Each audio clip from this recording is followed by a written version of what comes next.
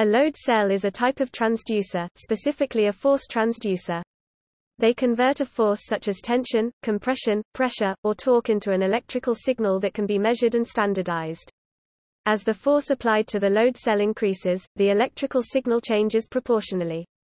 The most common types of load cell used are hydraulic, pneumatic, and strain gauge.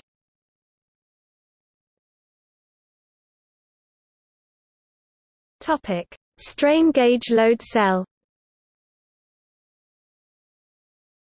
Strain gauge load cells are the kind most often found in industrial settings. This kind of load cell is ideal as it is highly accurate, versatile, and cost-effective. Structurally, a load cell has a metal body to which strain gauges have been secured. The body is usually made of aluminum, alloy steel, or stainless steel, which makes it very sturdy but also minimally elastic. This elasticity gives rise to the term spring element, referring to the body of the load cell.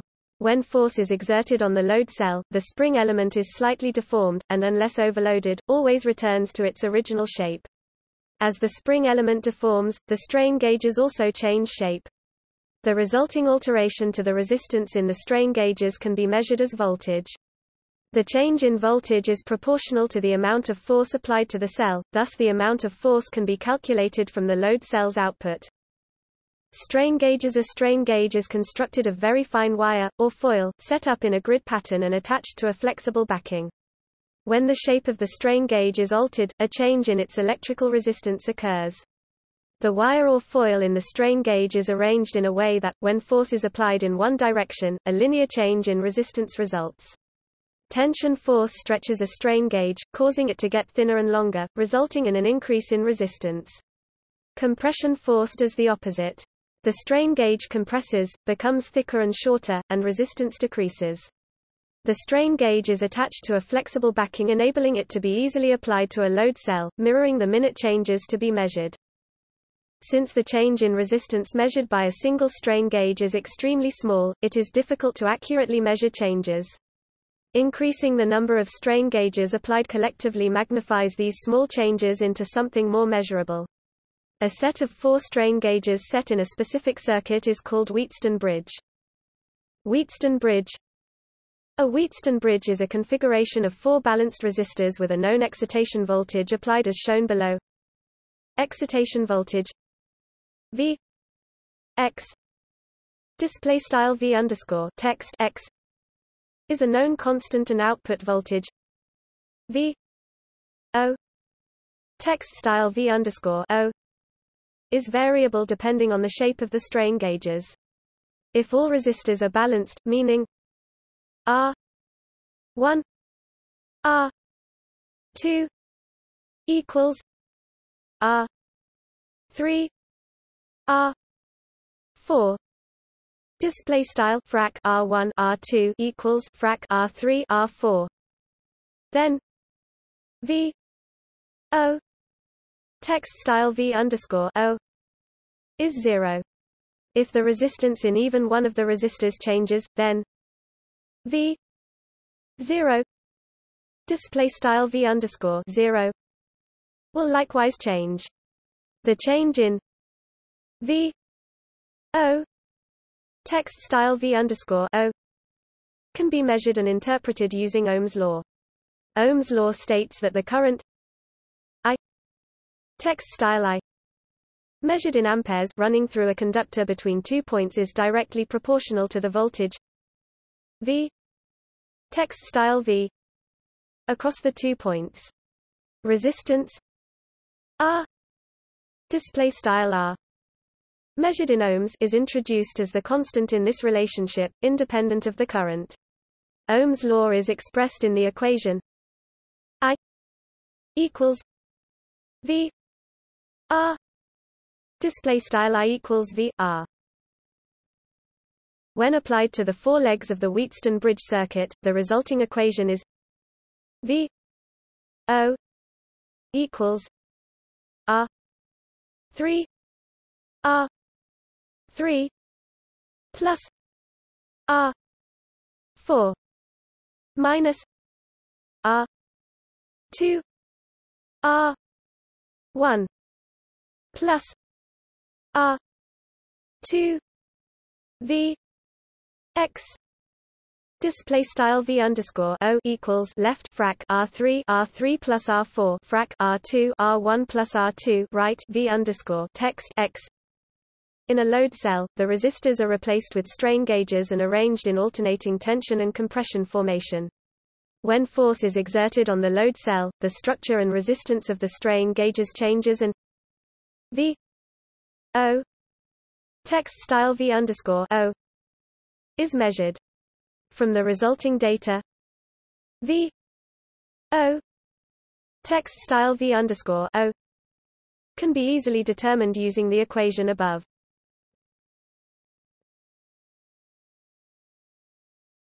Topic: Common types of load cells.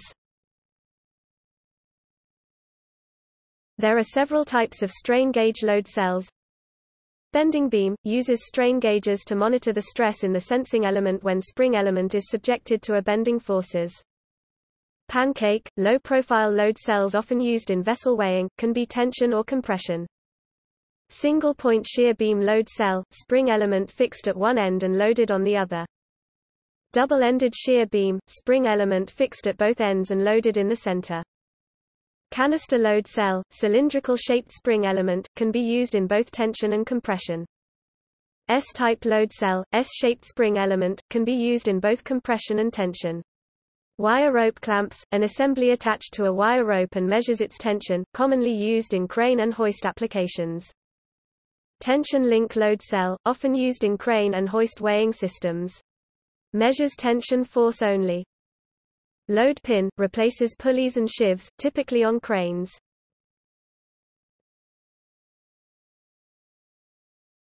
Topic: Pneumatic load cell. The load cell is designed to automatically regulate the balancing pressure. Air pressure is applied to one end of the diaphragm and it escapes through the nozzle placed at the bottom of the load cell. A pressure gauge is attached with the load cell to measure the pressure inside the cell. The deflection of the diaphragm affects the airflow through the nozzle as well as the pressure inside the chamber.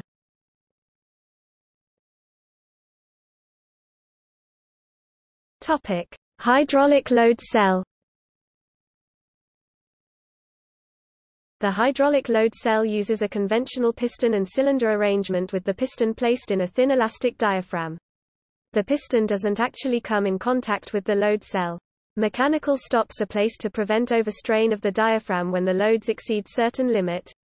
The load cell is completely filled with oil. When the load is applied on the piston, the movement of the piston and the diaphragm results in an increase of oil pressure. This pressure is then transmitted to a hydraulic pressure gauge via a high-pressure hose. The gauge's Bourdon tube senses the pressure and registers it on the dial. Because this sensor has no electrical components, it is ideal for use in hazardous areas. Typical hydraulic load cell applications include tank, bin, and hopper weighing. By example, a hydraulic load cell is immune to transient voltages lightning, so these type of load cells might be a more effective device in outdoor environments. This technology is more expensive than other types of load cells.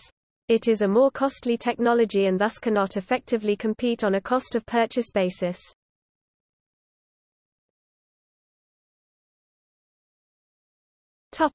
Other types. Vibrating load cell. Vibrating wire load cells, which are useful in geomechanical applications due to low amounts of drift, and capacitive load cells where the capacitance of a capacitor changes as the load presses the two plates of a capacitor closer together.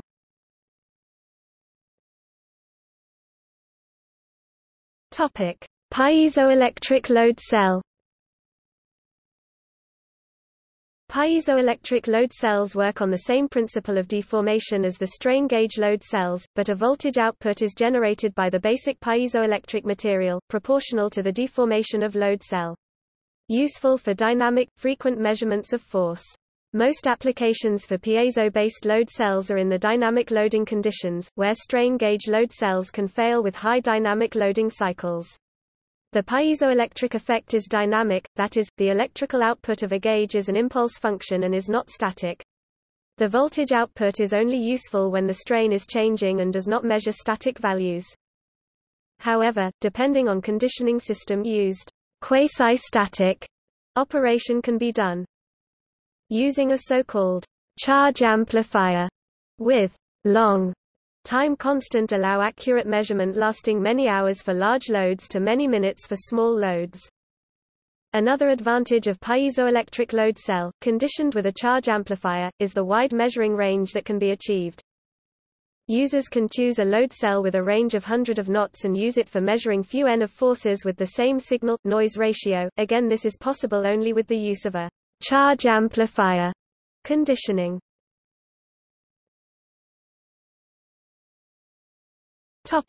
Common issues. Mechanical mounting. The cells have to be properly mounted. All the load force has to go through the part of the load cell where its deformation is sensed. Friction may induce offset or hysteresis. Wrong mounting may result in the cell reporting forces along undesired axis, which still may somewhat correlate to the sensed load, confusing the technician. Overload. Within its rating, the load cell deforms elastically and returns to its shape after being unloaded. If subjected to loads above its maximum rating, the material of the load cell may plastically deform. This may result in a signal offset, loss of linearity, difficulty with or impossibility of calibration, or even mechanical damage to the sensing element, e.g. delamination, rupture. Wiring issues. The wires to the cell may develop high resistance, e.g. due to corrosion. Alternatively, parallel current paths can be formed by ingress of moisture. In both cases the signal develops offset unless all wires are affected equally and accuracy is lost. Electrical damage. The load cells can be damaged by induced or conducted current. Lightning hitting the construction, or arc welding performed near the cells, can overstress the fine resistors of the strain gauges and cause their damage or destruction. For welding nearby, it is suggested to disconnect the load cell and short all its pins to the ground, nearby the cell itself. High voltages can break through the insulation between the substrate and the strain gauges. Nonlinearity. At the low end of the scale, the load cells tend to be nonlinear. This becomes important for cells sensing very large ranges, or with large surplus of load capability to withstand temporary overloads or shocks, e.g. the rope clamps. More points may be needed for the calibration curve. Particularity of application. A load cell that is not well suited to the specific magnitude and type of pressure will have poor accuracy, resolution, and reliability.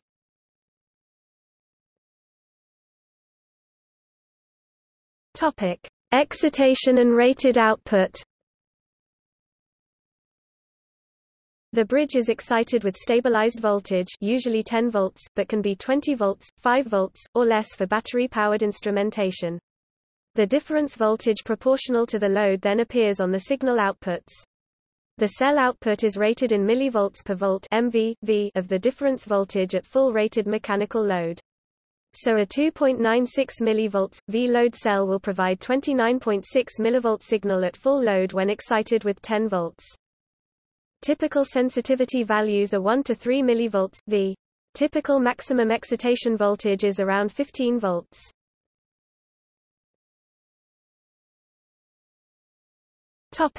Wiring.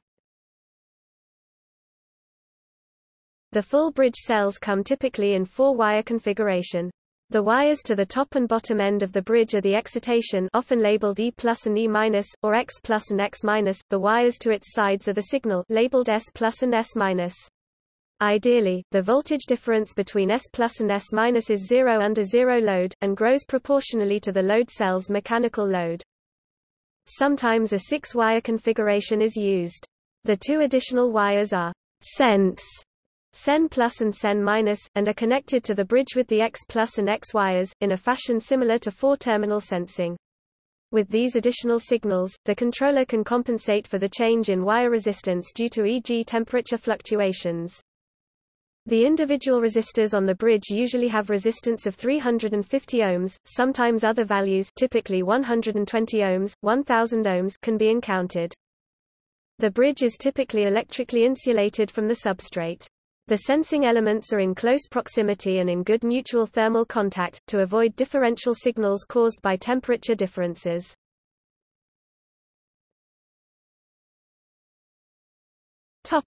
Using multiple cells. One or more load cells can be used for sensing a single load. If the force can be concentrated to a single point, small-scale sensing, ropes, tensile loads, point loads, a single cell can be used. For long beams, 2 cells at the end are used. Vertical cylinders can be measured at 3 points. Rectangular objects usually require 4 sensors. More sensors are used for large containers or platforms, or very high loads. If the loads are guaranteed to be symmetrical, some of the load cells can be substituted with pivots. This saves the cost of the load cell but can significantly decrease accuracy. Load cells can be connected in parallel. In that case, all the corresponding signals are connected together, X+ to X+, S+ to S+, and the resulting signal is the average of the signals from all the sensing elements. This is often used in e.g. personal scales, or other multi-point weight sensors. The most common color assignment is red for X+, black for X-, green for S+, and white for S-. Less common assignments are red for X+, white for X-, green for S+, and blue for S-, or red for X+, blue for X-, green for S+, and yellow for S-. Other values are also possible, e.g. red for X+, green for X-, yellow for S+, and blue for S-.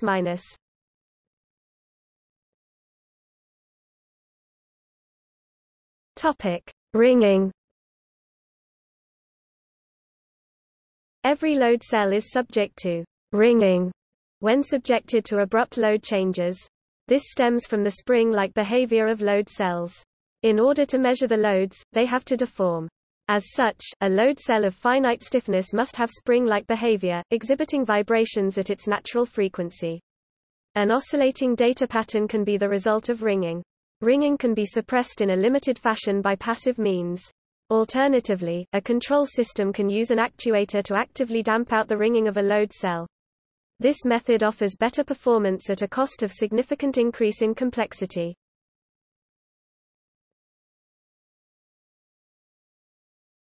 Topic: Uses. Load cells are used in several types of measuring instruments such as laboratory balances, industrial scales, platform scales and universal testing machines. From 1993 the British Antarctic Survey installed load cells in glass fiber nests to weigh albatross chicks. Load cells are used in a wide variety of items such as the 7-post shaker, which is often used to set up race cars.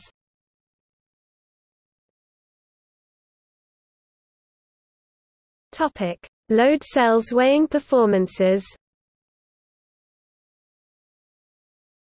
Load cells are commonly used to measure weight in an industrial environment. They can be installed on hoppers, reactors, etc. to control their weight capacity, which is often of critical importance for an industrial process. Some performance characteristics of the load cells must be defined and specified to make sure they will cope with the expected service. Among those design characteristics are combined error, minimum verification interval, resolution. Topic: load cell specifications. The electrical, physical, and environmental specifications of a load cell help to determine which applications it is appropriate for. Common specifications include full-scale output (FSO), electronic output expressed in MV/V, measured at full scale. Combined error, % of the full-scale output that represents the maximum deviation from the straight line drawn between no load and load at rated capacity. Often measured during decreasing and increasing loads.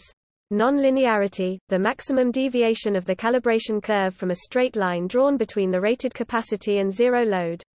Measured on increasing load and expressed as % of full-scale output.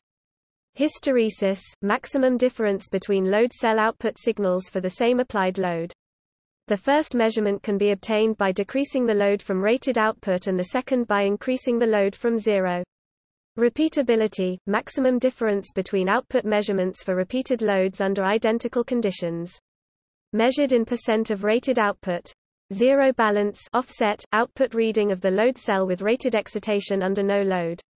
The deviation in output between a true zero measurement and a real load cell under zero load expressed as a % of full-scale output.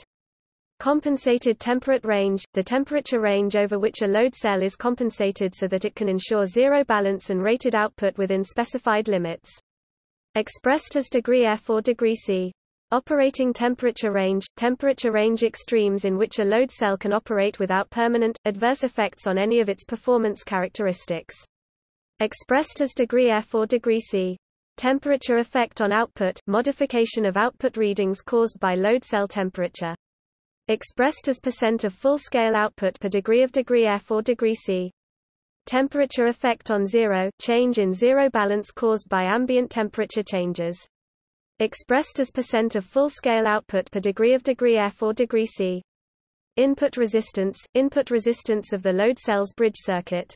Measured at the positive and negative excitation leads with no load applied. Measured in ohms. Output resistance of the load cell's bridge circuit. Measured at the positive and negative excitation leads with no load applied. Measured in ohms. Insulation resistance, the resistance measured along pathways between the bridge circuit and transducer element, bridge circuit and the cable shield, and the transducer element and the cable shield. Typically measured at 50 volts under standard test conditions. Recommended excitation, maximum recommended excitation voltage of the transducer for it to operate within its specifications. Expressed in VDC. Cable length, length of the standard cable for which the load cell is calibrated.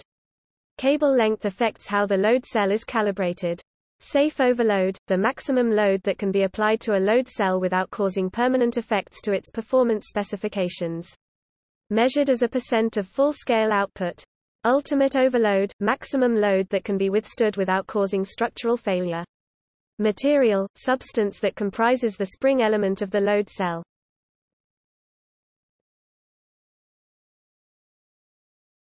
Topic: Load cell calibration.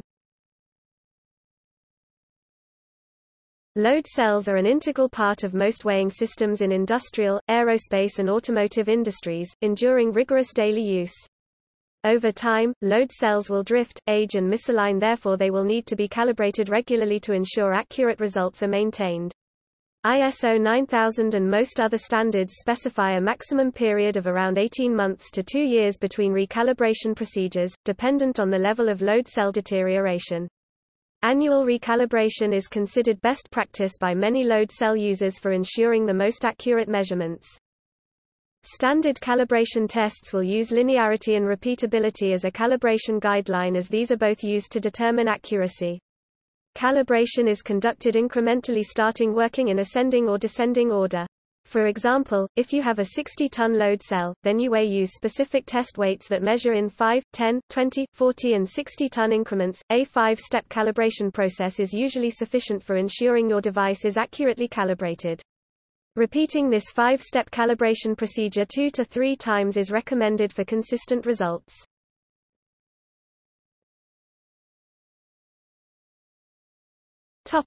See also: spring scale, stretch sensor.